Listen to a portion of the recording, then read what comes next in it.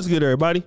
It's your boy, O'Shea Duke Jackson, back at it again with another episode of the Celebrity Junk. Black men, I want to talk about Mike Epps. And Mike Epps was married to Mechelle Epps. That was his first wife. And a beautiful lady. He's from Indianapolis area. And according to her, when they split up, Mike had already moved on. So much so that Mike was still screwing his first wife and didn't let her know that he had already left and started a relationship with the future second wife. Now, again, you know me, I try to take men's side of the thing. I know that men are not perfect, but I know that women don't tell the whole story either. And I kind of can understand, being married for a while. It's hard having relationships, friendships, long-term businesses. It's hard. It takes a lot of effort. It takes a lot of growing to do. People change in relationships. People's needs change. People's attitudes change. People are not the same. But what happened is that a lot of times when women change in relationships and it's for the worse, and a man has the ability to get away from it, he will. And sometimes, not to say it's bad, but sometimes a guy feels like, I don't really need to really deal with this. I can do the younger thing. And sometimes we can do that without really looking at ourselves to see if we have an issue or we have a problem. But maybe the relationship was so bad, Mike started seeing this new lady. She was younger, possibly to him more attractive.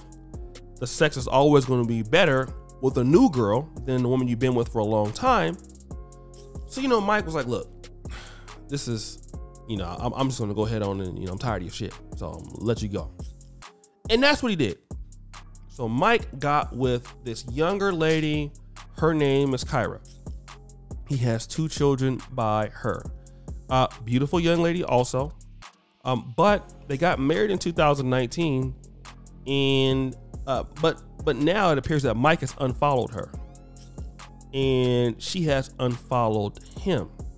So what could this mean? And these are just rumors, but they're not following each other right now. And typically on Instagram, that means there's trouble in paradise. Well, it can mean number 1, Mike Epps could be terrible in relationships. I mean, it could be very possible. Or number 2, as men, we are not really qualifying the women for long-term things outside of what they look like. So, I just want to talk about this because you ever have these situations, brothers, where you're dealing with a chick, it's going bad. You're dealing with a new chick and everything is good. Like the chick can do no wrong. Yeah, it's because everything is going bad with the old chick. So you never really have an opportunity to really analyze her for her red flags. It's very similar to, like, let's say Pete Davidson and Kim Kardashian. Pete Davidson probably right now cannot do any wrong because Kanye West is just so bad. But if we would take Kanye West out of the picture, and let's just say she could focus on Pete Davidson, a lot of his flaws would come out pretty quick, and it would be a little evident to see those, especially with those binoculars on. And I think what happened with Mike Epps is that he got away from his first wife, got in this situation too fast with this wife, and now you probably don't want to be married anymore, and then probably move right into another relationship without a break. So you didn't get a chance to do any development. She didn't get a chance to do any development, and you're kind of doing that. Here's what I want to tell guys. Don't be afraid to take your time to yourself. You don't always need to have a woman. And I'll tell you, the most dependent, worthless guys are the ones who are always running to a new relationship. You always got to have a woman living with you. You always got to have a woman somewhere near you.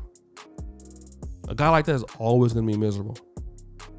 Sometimes it's typically okay to be by yourself, to enjoy your time, walk around with your sandals on, dusty, dirty boxers. Some of y'all do that. And just get to know you, get to heal, get to work on what you need to work on, get to be less stressed out. And that's what I do now, man. I used to have a problem with that. You know, many men, we couldn't even go nowhere without like 35 friends. And then when you get older and you start to advance, your friends can't afford your lifestyle. You're going to get tired of paying for them. And you don't have many friends. And so playing the alone game is how many guys are going to have to make it. And that's fine. There's nothing wrong with playing the alone game. It doesn't make you a bad person. It doesn't make you a piece of shit or anything, you know? And sometimes guys just don't know what they really want because they've been married for too long.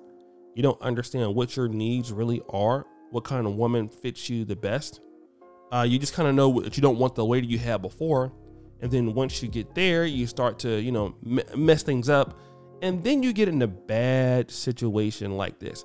And then once you do that, it's hard to come back from it, guys. It just is.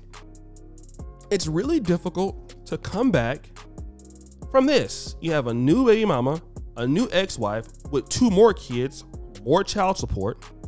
Then, if I'm not going to be mistaken, Mike is probably going to end up, if he doesn't learn his lesson, getting married again. And see, guys in their 50s make as many mistakes as a guy in his 20s or 30s can make. It might not be no rough stuff or, you know, DUIs as much or things like that. But some men never really learn what they need and what women are better suited for their personality. Sometimes the best woman for you might not be the best looking chick. A lot of times guys are looking for a woman that's very beautiful and you're not looking at a woman that's very compatible. I'm going to say it again. A lot of guys are looking for a woman that's very beautiful and you're not looking for a woman that's very compatible. What about a woman that you can like be around or that you can live with or a woman that you can spend some time with? That's much better than being a woman who's like just very attractive and then you're exchanging what you have for her attractiveness. A lot of guys try that and then they lose. You know, you need to be able to have a woman that you can effectively communicate with if you're going to do that. And you know, the good looks is great to have. It's a plus.